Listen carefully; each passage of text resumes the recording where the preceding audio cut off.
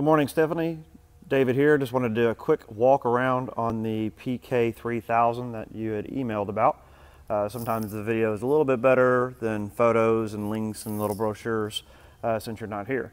But the length and dimensions of this guy only weighs 200 pounds.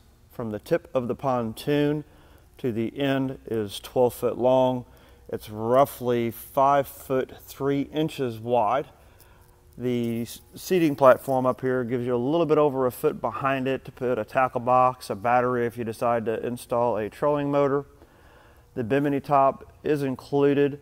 It's actually an accessory that you can add on, but it's easily removable if you did not want it. With 2 bolts, there's one here and another one located here on the back of the seat. The bimini does have a boot that helps protect it. It straps down on the back, and then there's an additional hook on the front of the pontoon that would hold the front if you chose to have it out. We also added the seat cushions, which are removable. Typically we take them off for travel and for winter storage. We also do add 2 of these aluminum cup holders. As you can see, there's a screw there.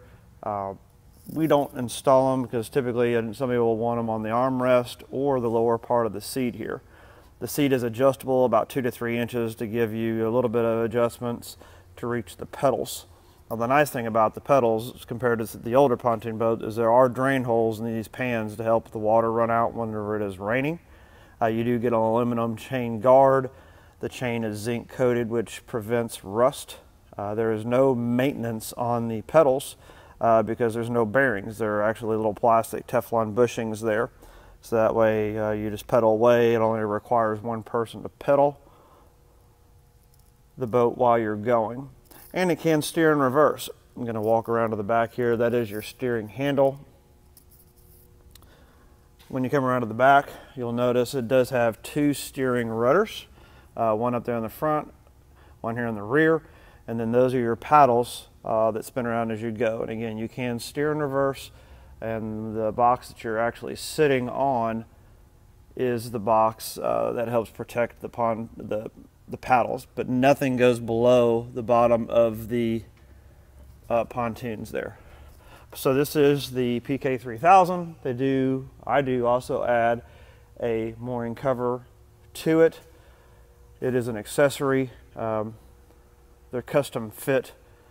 It's designed to whenever the bimini is down, it will fit over and protect your investment. So basically it protects the entire flat surface of the pontoon, but it does not cover the pontoons themselves.